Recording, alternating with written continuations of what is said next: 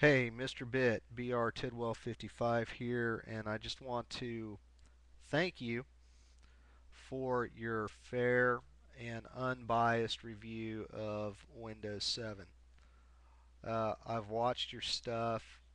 I know that you're really a Mac guy at heart, and but you've always been extremely fair in the Mac versus PC debates and everything, and I just, to see this fair and unbiased review comes from you, I think it really means a lot. Now, I don't know if you've ever watched any of my stuff. Uh, I've been trying to give a fair and unbiased review from the perspective of a Linux convert from Windows. Uh, my experience with Vista has been at work, and it's not been positive. I'm not a fan. I'll take XP over Vista anyway.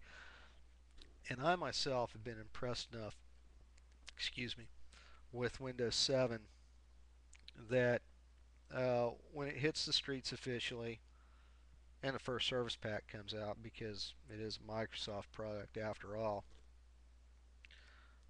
I'll upgrade. I'll upgrade my XP partition anyway from XP to Windows 7.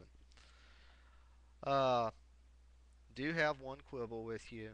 Uh, you did say that you thought that Vista had to be a whipping boy, that the market wouldn't accept the radical changes that comes with Windows 7 without Vista to sort of be there to take the hits.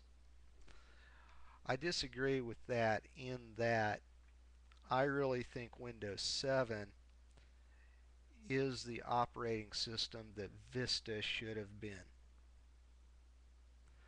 Uh, I really think, having used both Windows 7 Beta uh, and Vista Enterprise, that Windows 7 is a much more polished, much more refined, much smoother operating system than Vista is. I really think, Vista is.